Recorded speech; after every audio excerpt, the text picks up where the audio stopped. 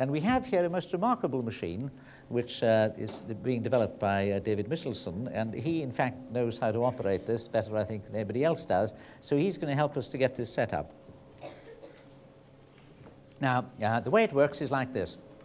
Inside this box of tricks, there are 3 mirrors, one inside each window, and they're rotating at very high speed. The 2 outside ones spin about a vertical axis about 3,000 times per minute.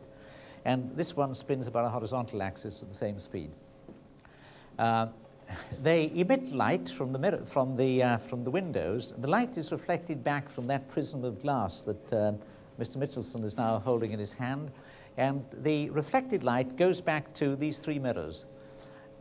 A signal is picked up the instant the light hits the mirrors, which is virtually instantaneous in the travel.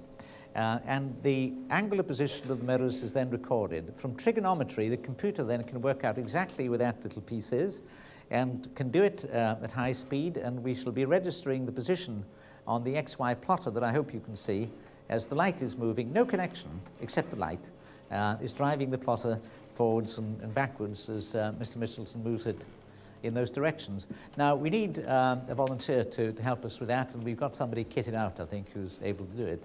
So that if you'd like to come forward and tell me what your name is. Freya. And Dominic.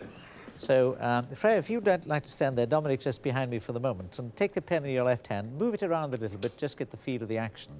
And then what I'd like you to do is to write the word hello in the air, not too big, but nice gentle movements. And we'll see that the pen will actually follow the writing in the air and will spell it out on the sheet of paper.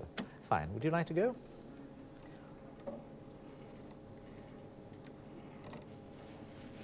That's going well. Now, you're writing freely, and do a nice round O at the end.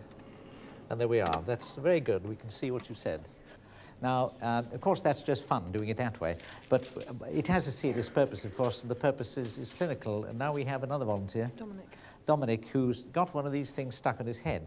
And, or will in a minute have something stuck in his head. We now take this off and we imprint it on his forehead, so that that's the marker, and the machine now should detect his motions. If he could stand just here, on the yellow marker there, that's right, that between your 2 feet. And now he's facing the mirrors, and we'll ask him to stay still. It's impossible to keep your head still without swaying slightly, and the trace is now recording his swaying. Would you like now to stand on one leg? More difficult to keep still now. Would you like to close your eyes? And you can see that he's moving. If I give him a gentle push, then he falls right over. Fine, thank you very much.